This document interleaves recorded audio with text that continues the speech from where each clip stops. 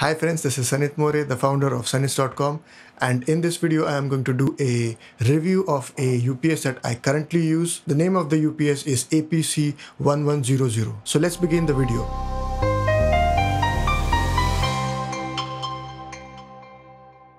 So while talking about this UPS is a very powerful UPS. I bought this UPS 2 years back and it works great, still in the same condition as it was when I newly purchased it. And by the way, I have also got the younger brother of it, the APC 600. So basically the story is I first got the APC 600 for my computer.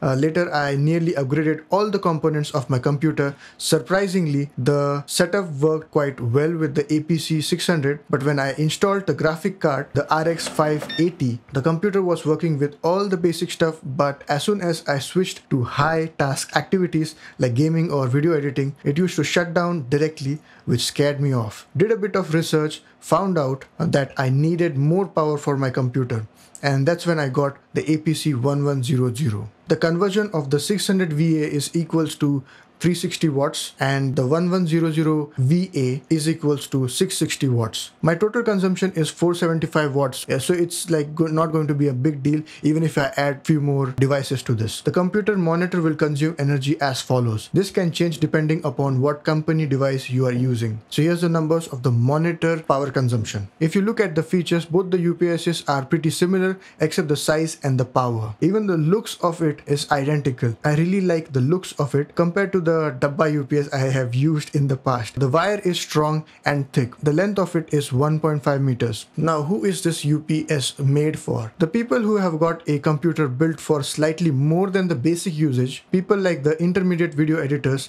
HD gamers, streamers, YouTubers, etc. You can also use it for a basic configured computer if you're going to use more power consuming accessories to attach to it. Usually people just connect the SMPS power cable, monitor and the internet modem, but you also can connect the speakers if that is your requirement. I don't do any 4K gaming on this, so I don't know about that, but definitely I'm using a 4K screen for my computer and it runs very smoothly without any stutter or any shutdowns. Let me be very straightforward and tell you that this is a backup device. When you have a power cut, this is going to help you to save your data, and that's it, and not a device for using it for extra time. For that you have got other devices such as inverters and the generators. The APC 1100 has got sufficient ventilation windows and also got a fan inside to cool it down. At least I could say that based on the sound it generates when switched off. I have not used it more than 25 minutes at a stretch, but generally it gives me between 15 to 25 minutes depending on how heavy or light the processing task is. My computer consumes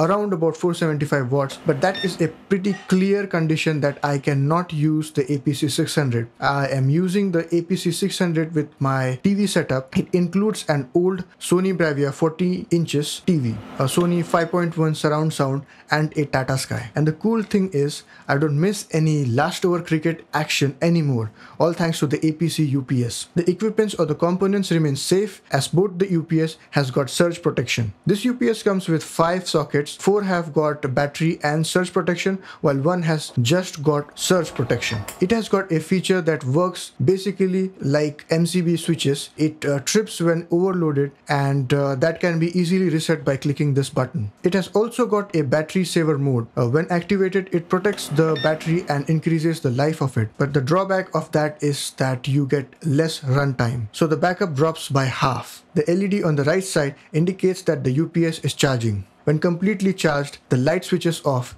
and by the way, the UPS charging time is 6 hours. Before you even think about buying this, I would highly recommend you to calculate the power of your computer, just because maybe if you need less power, then you can go with the younger brother of this device, that is the APC 600, which is going to save you a lot of money. Do not connect any heaters, vacuum cleaners or printers to it. If it is very important, then the inkjet printers or the ink tank printers can be used, that too for a very limited time. But do not even think of connecting the laser printers. The fan runs for around about 5 minutes after you switch off the UPS, and there is no way to control the fan speed or duration. You will only notice it if you are working in a very silent place. So keep that in your mind before getting this UPS. I have not called the customer service for the APC 600 as well as the APC 1100 1100. So don't know much about that, but that tells you the quality of these APC products. So I'm very happy with this product. I would highly recommend you to go for it. For all the technical details, pricing, or if you're interested in buying this product, I have put the link in the description box below.